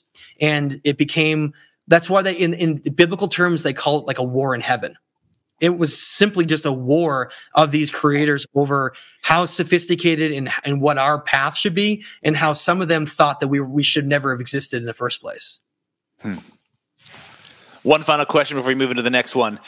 Are there any parallels between the handbags these people are holding in this mural here versus you see a lot of times in modern astronauts who are getting ready to board a ship? They're always carrying something. And I seem to recall you talking about something once, but I don't remember what that was. Is there any parallel? I think that's looking at something too literal, because remember, they were never carrying any of this stuff. They didn't have a pine cone in their hand. They didn't have a handbag. No. None of that was real. It was all symbolic. Understood. It was all just them showing the passing of knowledge and how they're the keepers of knowledge, essentially. Try to be careful with literalism versus symbolism, okay?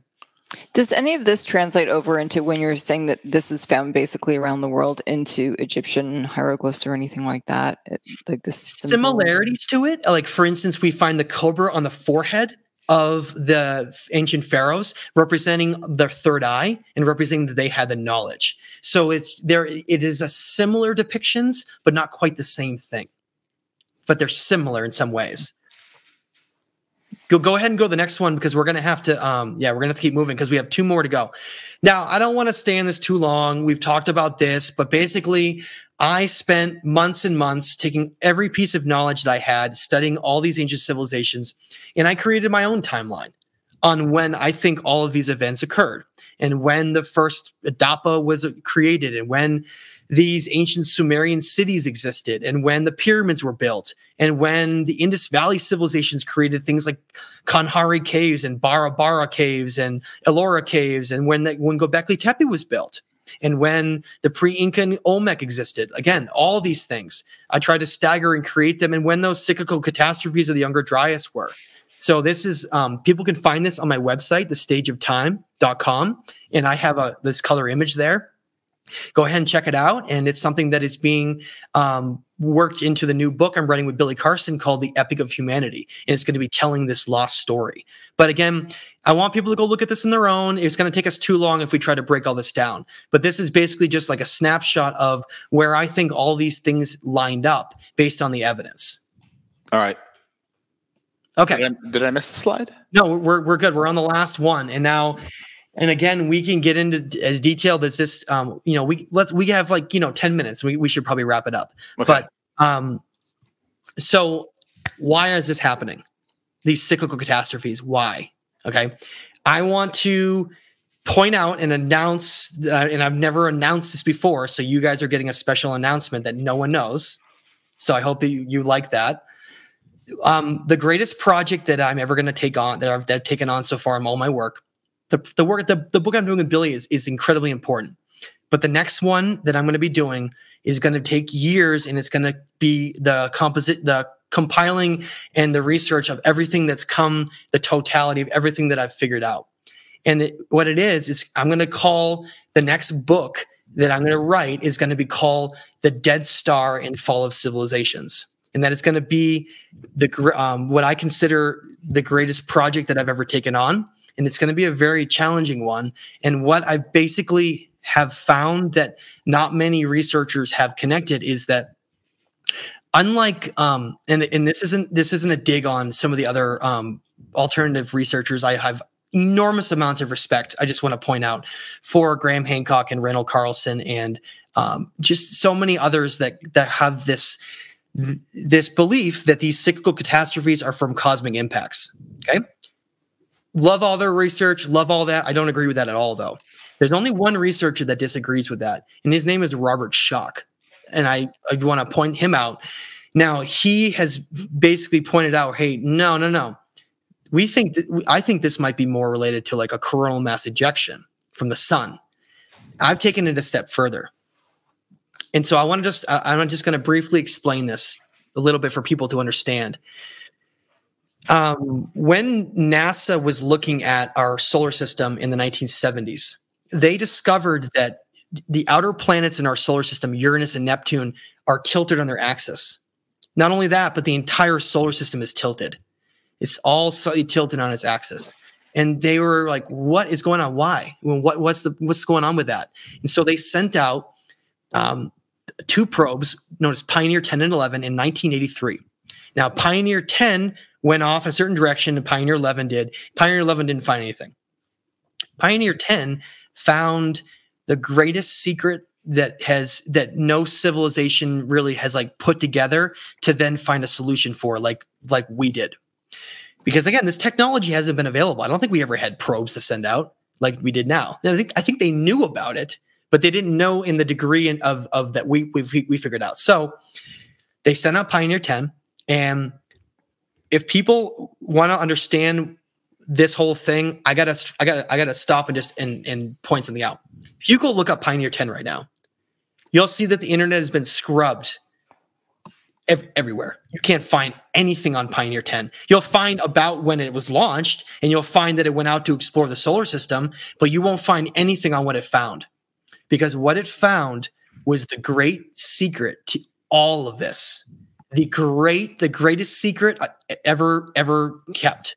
What they found was that, and I want to point out that I have a high definition, high resolution image of what that Pioneer 10 probe found, because I was able to dig it up with a couple of researchers long ago where there was only one place. Why don't we have that picture?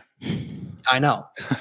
There was only one place that the Pioneer 10 data was ever kept in and shown to the world. And it was known as the 1987 Science and Invention Encyclopedia. And back then, encyclopedias were the norm before the internet. And they simply published a diagram of what it found, but the description mentions nothing. And that's what's so wild about it. It's like, so they were told not to say anything about it, but the diagram was still published. I have the only high resolution image that I've ever found from that I was able to dig up through extensive searching. And it's on my website, thestageoftime.com, on the main page. I highly recommend people go and see that, because it's going to blow your mind. Now, what it found, it went out. So imagine the solar system as there's an asteroid belt between Mars and Jupiter, and then you go out through Uranus and Neptune, and then you have Pluto way out there, right? And then you have the sun. And then there's what's known as the Kuiper belt, this massive circular belt of asteroids and comets that exists around what's known as the inner solar system. But there's a whole nother aspect of our solar system called the outer solar system that plays major roles in this whole thing. And so Pioneer goes out, it goes through the Kuiper belt, and it whisks its way off, and it discovers 2 massive objects. And when I mean far out, we're talking about 3 to 4 times further than Pluto is, okay? And Pluto's way out in the middle of nowhere. They found a planet, okay, that is 4 to 5 times the size of Earth. And you can go look that up on NASA in like 1993 or 1991. They actually announced that. They announced that they found a planet in the outer solar system that's 4 to 5 times the size of Earth. They actually said that in a press announcement, and then it just kind of disappeared when Robert Harrington and Thomas Van Flandern, who were astronomers, were investigating this and mysteriously both died. Yeah. And then the whole thing was buried. And then other astronomers came on and said that everything they did was mathematical calculations, and everyone's like, okay, that's fine, that makes sense. Whereas Caltech University has been doing studies where they're studying the Kuiper Belt, and they found that objects are all tilted, even out there, from something out beyond it. Okay, so what did Pioneer 10 find? It found a planet that exists far out there, not Nibiru, a planet, though, that they termed Planet 9 or Planet 10, depending on what you want to call it, way out, revolving around its own star. Okay, but not, remember the title of my book? Not a normal star, a dead star. What that means is if you have a dead star, and they knew that because they were able to measure the frequency, the light coming from this star, which isn't really anything, but they were able to determine that this star had lost nuclear fusion and it exploded. And it was just a remnant of this star, but it's got massive density. It's still a massively dense object, okay? It didn't turn into a black hole. It turned into what's called a dead star. And in that depiction on my website, for Pioneer, the data from that encyclopedia, they label it as a dead star. They say that it's 50 billion miles out. 50 billion miles out. So far, and has no light, has no signature. It's not a brown or red dwarf. It's a dead star, which means it exploded long ago in history, which makes me wonder if it was actually part of some of the heat that was around during the dinosaur period, but that's 60 million years ago, but that's another whole conversation. But this star exploded and then has an orbit, right? What happens is the orbit is exactly 13,000 years on perihelion when it gets closest to our sun. So imagine a highly, incredibly dense object, and this is what the whole book's going to be about. Highly dense object that every 13,000 years, perihelion means the closest approach to our sun. Mm-hmm. It means the whole entire rotation of this object is 26,000 years, the exact same number as the precession of the equinox. It's the reason that our entire solar system is functioning the way that it does. So every 13,000 years, imagine this object, this incredible dense dead star approaches our sun, and our sun tries to maintain what's known as equilibrium, and the energy comes in and affects it. And the only way for our sun to not explode is it has to send out energy. So every 13,000 years, it sends out a massive plume of charged particles that go throughout the entire solar system, and then they hit the Earth. The poles on the Earth wobble and move, and they set off every single tectonic plate on the entire planet. Every volcano, every tectonic plate, and they cause tsunamis that are like a mile high that travel around the world and are more than a mile high and literally destroy every single civilization over and over again. And they bring on their own climate changes. That's why ice ages develop, because as that dead star goes what's known as aphelion away from our sun, it gets cold again. And then an ice age develops on the Earth. And then as it gets closer to the Earth, all that heat from our sun, as it comes out, warms our climate, because we're talking about an event that is like extremely long, like well over 1,000 years. And the period of as it's getting closer and going away is thousands of years. So that's why you get this rise and fall of these temperatures in glaciation and then non-glaciation over and over again on the planet. It's from the interaction of this dead star. That's what the greatest secret that I've never talked about in that way before to share with your audience tonight. Well, thank you for dropping that. So can I just, in my layman terms, you talked about massive tsunamis, floods, mile-high tsunamis. Is that the story of the epic that ended in, the Bible, Noah's Ark, et cetera? Is that where you're going with that? Yep. So imagine a flood being caused from tectonic plate activity. That's what destroyed Atlantis. That's where all this has come from. Okay. Wow. It's all from the same thing that happens over and over again. And that's why those civilizations built the pyramids in the location that they did, so that they could try to prevent and harness and balance the energy of the Earth so that they could prevent these events, but they weren't able to. Those structures are built in specific locations to try to balance the electromagnetic energy of the planet, but they couldn't do it. It like literally blew them open. And so I'm going to get into this in the book, but the greatest secret besides that is that the Nikola Tesla technology that's being used, they're down in Antarctica right now with governments all over the world creating an artificially created electromagnetic system, a giant magnet of energy to try to tilt the Earth in the opposite direction to try to prevent when this dead star comes through, they're able to prevent the poles from shifting by all creating it like their own like artificially magnetic technology that they're using to basically prevent, for the first time in human history, I believe, our destruction secretly so that nobody knows about it, which is what the whole purpose of all the secrecy in Antarctica. And that's why it's a no-fly zone and nobody can go over there. Yeah. Man. So at the outset of the show, you said that's the secret, that we should be able to technically stop this if we have the information and we use it properly. Exactly. That think people like Nikola Tesla who figured out what the ancients already knew, but then we took it to the next level. And we have the technological means to prevent our own destruction for the first time in our entire story. So if that rings true, then the paradigm of persistent digression of evolution and our technology could stop and reverse and go the other direction, which is Exactly. the whole point of us being here in the third dimension, to collectively learn to evolve as a species, so that the information that we take and the technology that we learn, we can then begin to ascend back up the other side of the ladder. Exactly. And for the first time, we can think about it. Göbekli Tepe was buried until we discovered it only in 1995.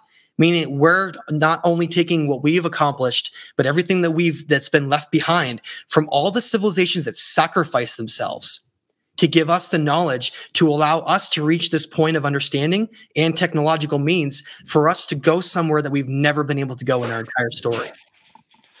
So my question before you answered all that was, great, we know all this, now what? So the point is so that we have this information so that we can collectively add to this exacerbation of us growing, not digressing. But we're just lay people. We don't have access to Antarctica. We're not part of the history. We're not part of the research. So what's our role versus the elites that are running everything? Great question. Is knowledge and raising the consciousness on the entire planet. We all have an effect on each other, and it's not what we think. Like imagine, the depictions of a Buddhist monk sitting on top of a mountaintop, meditating. He's projecting out his consciousness to the world. We are all those creators of higher consciousness that are part of what's known as co-creation. All humans on the earth. We've never had 8 billion people here ever before.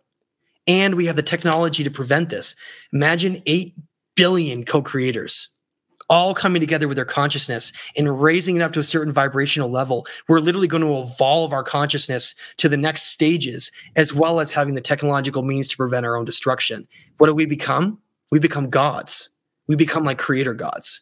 And we don't even understand it. We are so much more advanced than we're told, and we have the ability to reach something that I don't think anyone even knows what that is.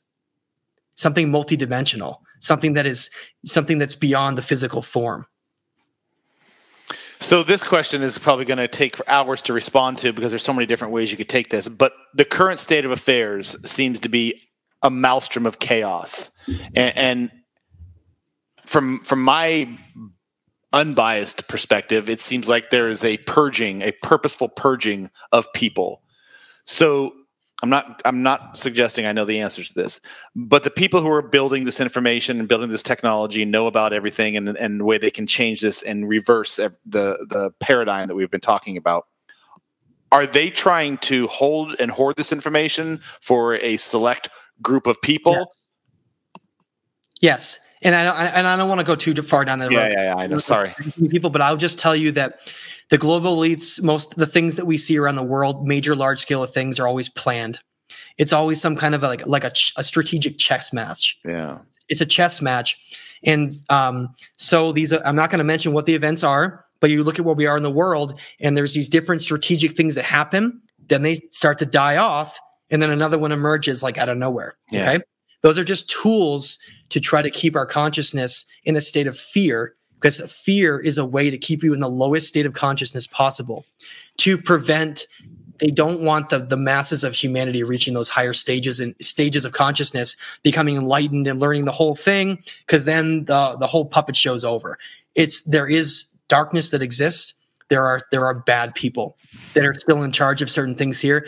Yes, they may be preventing our own destructions through their own selfish means, but in the end, it's all going to work in the way that it's supposed to, and have faith in something much greater than us and them in this story. Because remember, the Maya prophesized, like other civilizations long ago, that this was the version that was going to make it. How would they have known that unless this is the one that was destined to make it? So understand that all the darkness and all the evil that exists here today, it's simply a shell of something that's playing a part that doesn't even know the part it's playing. But honestly, our future is guided by something much higher than that. And we are destined to have this be the version that makes it into the infinite. And so I want people to be positive and resonate with that, and not be fearful and scared, and understand that this is the greatest time in all of human history to be alive. I love that ending. Wow. Any questions? I'm blown away. Matt, I know Absolutely blown away. I know you don't have any more time to talk. We didn't even get into my other questions from your book that I wanted to ask. So it's okay. We can do it another time, though. I would love to. Thank you for this knowledge drop, really, and thank you for ending on a positive note for those who have been listening along. And just unraveling it in such a way that it just flowed from one thing to the next. That really, made it much more easier to digest and to resonate on later. We'll be up all night talking about this. Told you how he breaks it down. Yeah. It just makes it sense. It makes sense, doesn't it? Okay, my mind is stirring right now. Thank you, Matt. I really appreciate your time and the energy and the impact that you've made on this conversation, and I'm grateful for it. And hey, thanks. I enjoyed talking to you guys. It was really, really nice conversation. Appreciate it. All right. All the best to you. I'll be in touch with you. Thank you. Thank you again.